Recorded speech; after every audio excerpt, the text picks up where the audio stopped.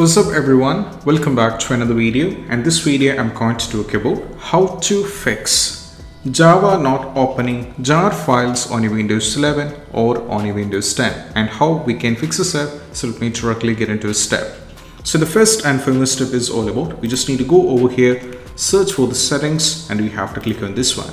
And right now from here just go over here for the apps, and right now from here what we need, just go over here install apps. And right now, as you can see, we have to search here for the Java, the first and foremost step. So as you can see, we have both Java installed over here. So right click on this one and go for uninstall and uninstall it. Similarly, we have to uninstall the another one as well. So just make sure the Java should be completely uninstalled from your device. That's all you have to try. Let me go over and uninstall this as well. And once it's successfully uninstalled, we have to reinstall it back, because sometimes, reinstalling back the Java is going to fix the issue. So let me go over here, go on the Google Chrome, and you have to search for the Java download and click on the download over here. And right now, if you scroll down, you can see there is an option called Windows Online. So you have to download this one. And once it's successfully downloaded, we just need to go over here, click on the File Explorer and navigate to the downloads. And from here, you have to click on this particular option over here and go for yes. And right now, what happens is just go for install, which is going to do installation on a device as well. So what happens is we uninstalled the older versions of the Java and we just installed back the newer version, because sometimes installing back the latest versions can fix the issue up.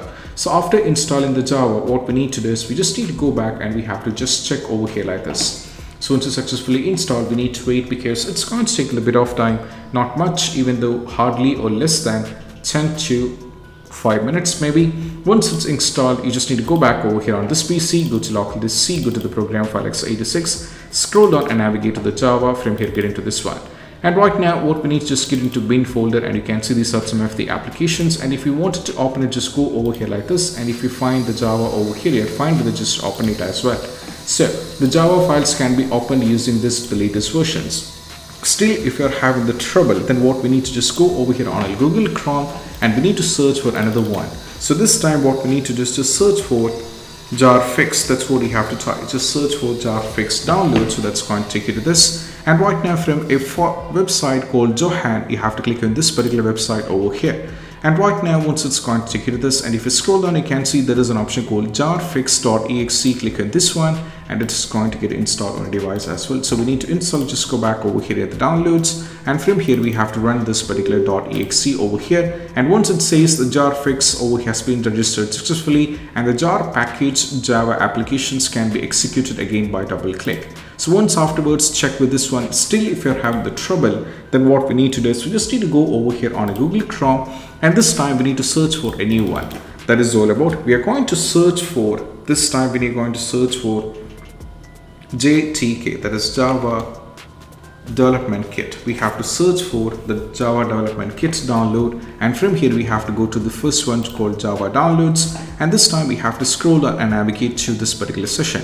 So these are some of the available operating like Linux, Mac OS, for Windows. So this is for the Linux users, this is for the Apple users, and for the Windows users, go over here. And from here you have to download the x64, because my system is based on x64, so I have to download this one.